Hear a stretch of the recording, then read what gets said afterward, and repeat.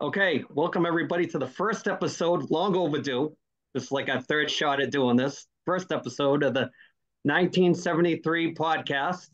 Um, I'm your host, AC, and I'll be rolling along with all things Gen X and Gen X perspective. We got a good group. These guys have known them forever, and we're all usually on the same page. And we're here to talk all things sports, wrestling related, and everything in between. So let's start by introducing. We'll start with Tom. And Tom, take it away. Hey, my name's Tom. Been friends with Andy for like 25 years. I'd like to say my sports specialty is probably football, hockey, and baseball. And I'm not as much of a wrestling fan as I used to be, but the old stuff I can handle. And I'm huge into all things pop culture. Ed, what do you got? Let's Hey, let's what's going on? I'm Ed. I've known these two characters for quite some time, probably close to about 25 years plus. So pretty much my specialties are, I like sports and talk a little bit of new school wrestling type thing, along with Tom. Definitely know a little bit more about the older days, if you will. we Sometimes are better we days. are coming from an old school perspective. For sure, Yeah, for sure. all born So in 73, so that's how we got the name 1973 podcast. So hopefully as the weeks go on we'll get a little better. Maybe we'll get some better, you know, maybe some sponsorship. I'd like to start off by giving a shout out the hat, our buddy Scott, Brock Street Brewery in Canada. Scott, if you're listening, with throw us some sponsorship. Here we go. We're starting at the ground floor. I don't know what I'm doing, but here we go. So we were tossing around different things to talking about, and first thing we want to talk about is the outcome of the Super Bowl. I don't have a lot to add too much with that, but I'm sure these guys watched it, and we've been saving the talk for after the Super Bowl. So you guys want to add something to what happened with the Super Bowl this year? I Well, thought it was go ahead, Ed. I thought it was pretty good. I mean, I thought it was a pretty exciting Super Bowl. I thought both sides of the ball played really, really well. I think Jalen Hurts really kind of showed who he was. I mean, 3 rushing touchdowns and a passing. I mean, that's pretty. He played wide open. And then Mahomes was just Mahomes, and Andy Reid really just did a great job in the Super Bowl. I think that the flag that they called at the end. I mean, one play doesn't make the Super Bowl. However, I mean, the referees at that point really kind of kept their whistles in their pockets and their flags in their pants. So it's kind of that one kind of was a little questionable. But I mean, overall, I mean, I think it was just a great Super Bowl. I mean, and the grass had nothing to do with what the outcome was or anything. That's just silly. And I mean, I think both teams played really, really hard. Probably one of the better Super Bowls that's been out there. Tommy, what do you think, man? I agree with the. I mean, they both played really well. Like the refereeing, it seems like every playoff game this year, they actually made a call that, not to say it was a bad call, but it was in a critical situation where, to me, you let them play. It's unless it's blatant, then you call it. And I mean, technically, that was a holding, but I don't know. I just think you let him play. And I agree with you. I mean, Hurts, he's an OU boy, so I like him, but and I'm a fan of his.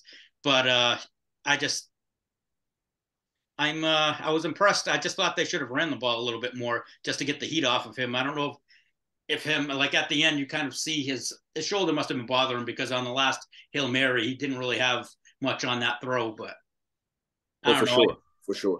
I really think that Mahomes, he's the best quarterback in the league right now. I mean, the guy can create, and when you think about it, all he has is Travis Kelsey, really, as like a dominant guy. Don't get me wrong. Juju Smith and Kadarius Toney played well in the game, but they're not really anyone that you game plan for. I mean, Kelsey's really the only guy that you have to game plan for. Oh, I agree. And then that Pacheco guy, that running back. I mean, he played a hell of a game. Oh You yeah, know, Isaiah, and yeah, and I mean, the thing about it is that, man, he took a pretty big pop right there in the fourth quarter. yeah, Um, he did. that I mean, it was clean. I'm so glad that that they didn't call that as like playing too hard of football. Yeah, I mean, which is kind of becoming like the thing of the present. So I mean, it was just nice to see like on real grass. It's kind of just nice. I thought that it was it kept people's eyes on the game. And it was an yes, exciting game. And I mean, I think you can't ask for anything more. You know, for your last game of the season to be like that. I yeah, mean, and we can go look back to '85, and that's what a blowout is. yeah, and I have to give credit to Phillies. I mean, as much as the people were complaining about the field, like they showed that Hertz had changed his cleats. Now it didn't come back to. I mean, they didn't win the game, but you would think that. I mean, I don't know if he was the only one. If they were just they showed him because he was a quarterback, but the, that I think that played a big part of it. I mean, that may have been why they didn't run the ball. I don't really know what that was. They were a running team almost all season, but I don't know if they just figured they could pick on KC's cornerbacks or what. But I was hoping that Christian Okoye was going to play, but just just throwing it out there. Throw a Or little Derek Thomas action yeah, out I was there. waiting for Mike No? Quick or Randall Okay. Cunningham or somebody I actually knew to show up. Maybe But have I some. mean, just to add to the last time that I was paying attention to anything like that. But I guess I should because I knew we were doing this. So, well, what do I want to ask you guys what you guys think about the sports betting now, like with the DraftKings and all that other stuff being so prominent. Do you feel that there's like any fix at all with some of that stuff? What's your take on that? go ahead, Ed. Uh, I don't know, man. We all played the game, right? I mean, at some sort of level. I mean, it's. I don't know. It's hard to really seem like they could actually really do it. Sometimes it does give the impression that it is, but I mean, I guess if you really take it back and you really look at it from like what's right and what's true about it is, I mean, you're talking about professional coaches. This is what they do. They don't worry about anything else. They all have to do is worry about being like, okay, being the best coach of football. You know, I mean, they have professional ways that they break down film now. Like it's ridiculous. And I mean, I think a lot of it is that look, I mean, would you rather have this gambling money kind of go back into the government for roads and education and stuff like that? I guess if you want to look at like big, like long piece on it. So I don't know. I mean, you can give instances where it looks really suspicious, but I mean, I don't know. It's hard to I really think see like. I think it's so hard to fix a game. There's so many cameras around that it would get caught. I think it would have gotten caught at some point if it was something that was blatant. I mean, granted, the referees might be able to do something, but I think it's just too hard to to actually get away with it. I think something would have happened throughout the years where somebody would have gotten caught. Sure. I mean, I think that I mean, it's fun to go really conspiratorial with it and be like, nah, this is fixed. I'm telling you, nah, it's fixed. I So don't know, man. I gotta ask. So the football cards, right? Yeah. Yeah, They come out on like a Tuesday. yeah. So all those scores are already like so close when the outcome comes out. So how can they predict the score that those tight? those Vegas guys are so good. Those the sports bet the bookies, and they are really really good at. I mean, they are so close with what they when they put these things out. It's I mean it's hard to say because there's a lot of money involved. But I'd like to think I think the kid in me hopes that it's still legit. Do you But think out of all the sports that football's the easiest one to fix or one of the harder ones to fix? I mean, what would you I what, think what it'd would you, probably be the hardest, to be honest with you. Ed? What do you think? I think from an outcome, probably yes. However, the thing about it is that I think that you said it at the beginning. The referees kind of can control the game because the thing is there is holding on every single play, and no matter what level of football, there's holding on every single play. You can't so you can throw a holding flag and it changes the game, and it kind of keeps things, that way. But I don't know, man. I agree with Tom. Like the conspiracy guy in me loves it. Like and says, yeah, they're fixing it. I don't know, man. That seems just really tough. So Do you that's think that as far as football goes, do you think they have the worst all-star game in pro sports? Do you think the Pro Bowl is like the worst one out of the four? I mean, I really feel like that you know, you're playing flag football now. Yeah, It takes away from the game. I mean, I understand it. Like these, I mean, like the three of us, we never played at a really high level. These guys are like just incredible, like athletes.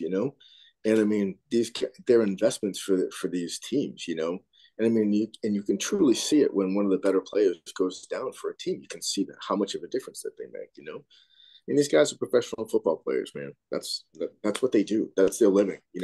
So I don't know, Well, as but far as that's the All the Star game. games, yeah, Yeah, the I think it's you know, I think that as far as the All Star games go, they've changed so much since you know we were kids, and it was more totally. about the game. And I never cared what the score was, but it seems like it's so gimmicky now, like with the shootouts and all that other yeah, stuff. I miss the old school skills competition where it was like you get the alumni game versus whoever the hometown team was. You get to see the local heroes versus the NHL All Stars of the past. I missed that. Um, I miss the old school format of the fastest skater and hottest shot, and mhm. I don't need to see all kinds of crazy The trick get-ups and shots and yeah, stuff. trick shots and all that stuff. I mean, I think I miss even the old school slam dunk contest the way it used to be. Yeah, The year that Spud Webb won it, and Yeah. Dominic versus Jordan. I miss all that stuff. I mean, I think less is more when it comes to that. I think it's too gimmicky, way too gimmicky, especially like the outdoor games. Like we went to that first one at Fenway. It was like cool, and then they started doing the stadium series for all teams that yeah. if you don't deserve an outdoor game, so be it. I mean, stop throwing them where they don't belong just because you're trying to draw ratings or you're trying to get everybody in the mix.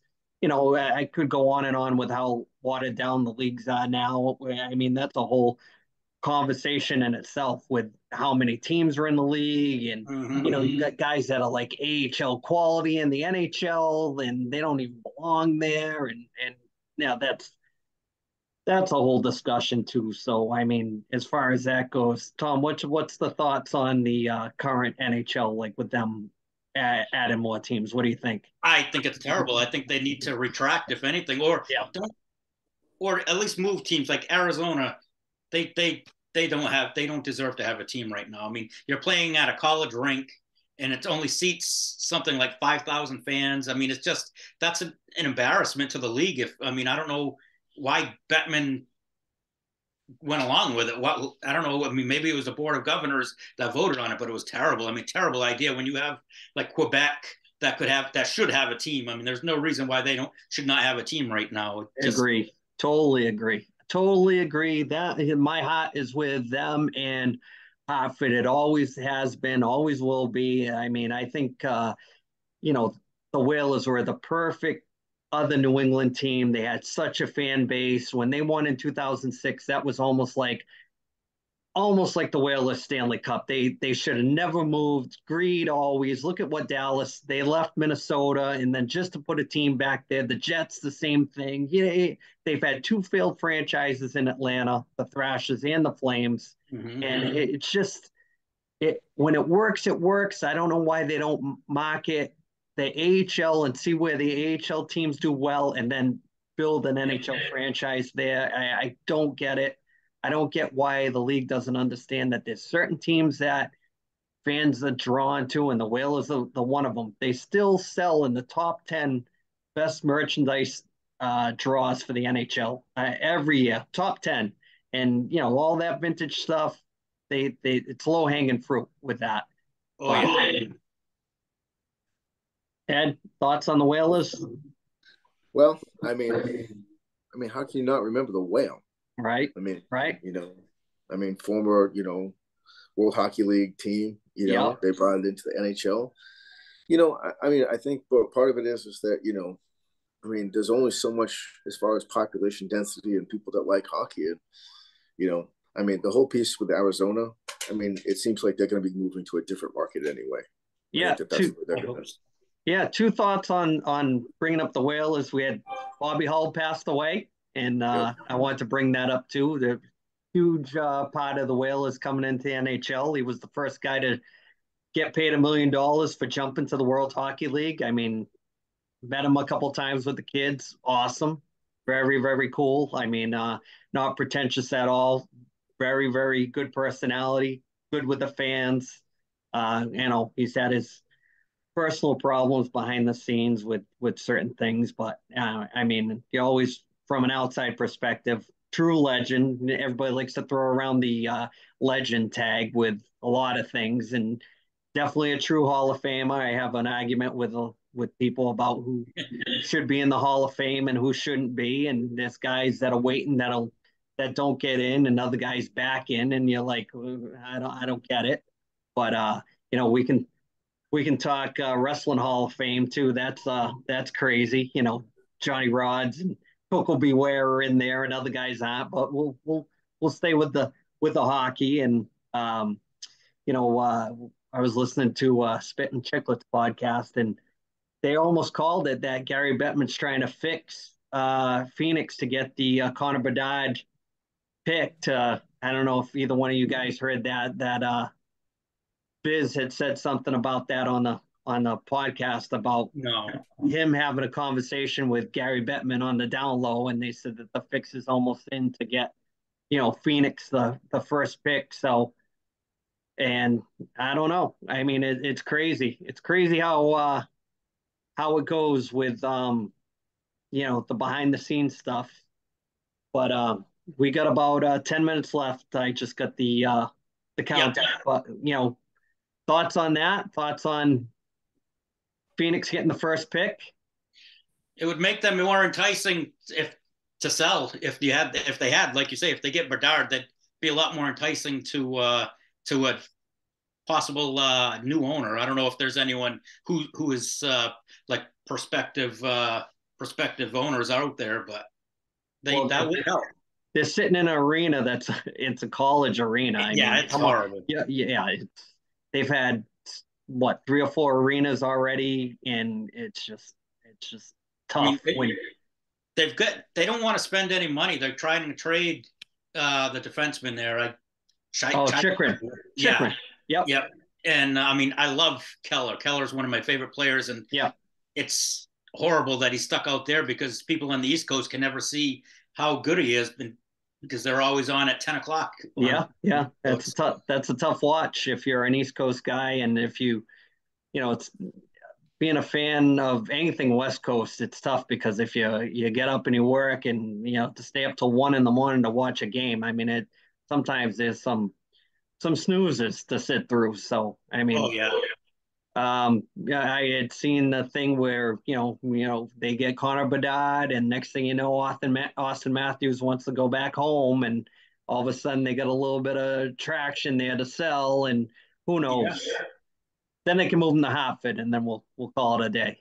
That Yeah, would be great. yeah, they can relocate over there, but um, yeah, it's tough. I mean, the NHL, everybody doesn't love them like we do, and there's not a lot of good hockey coverage. I mean, even some of the coverage you get is kind of tough. So, Yeah. and Ed, I'm sure the hockey coverage down there is even worse. Yeah, I mean, we don't. The nice thing is that down here we do have the Mississippi Seawolves, and they're kind of like what would be considered to be like a East Coast Hockey League kind of Sun Belt type of team. Yep. They're not stuffing the place out like when they first started. But I mean, they're still for a minor league hockey team on a Friday night. I'd say over half the building is filled. And they do try to do like move the game along a little bit and that type of thing, so make it a little bit more interesting for people. But as far as like man, I get a Nashville feed, and that's pretty much what I get, or I Yeah. get on ESPN or TBS, Yeah. Yeah. and sometimes it's just it's you know it's like watching it. There's a ton of whistles, and it's just tough to watch because it doesn't flow. Yeah. Some nights anyway. Yeah. It's just my take on it. Well, let me stop you there. We gonna probably have to wrap this one up for this Okay. week. We got about a couple minutes left, and before we get cut off, I just want to say that this is long overdue. We're trying to get this going, and try to subscribe, follow, do whatever you need to. Get us some likes. Let's go. Let's get this going. Let's go. Cool, Yeah, yeah. let's Let's get this go. going. Let's have fun with it. Yeah, man. Yeah. So until Sure. the next time we can get together, let's I'm signing this one off. So for TB and Big Ed, that's it for the first All right. episode of the 1973 podcast. Later, Have, fellas. have a Later. good one. Have a good night, boys. See you. Have a good one.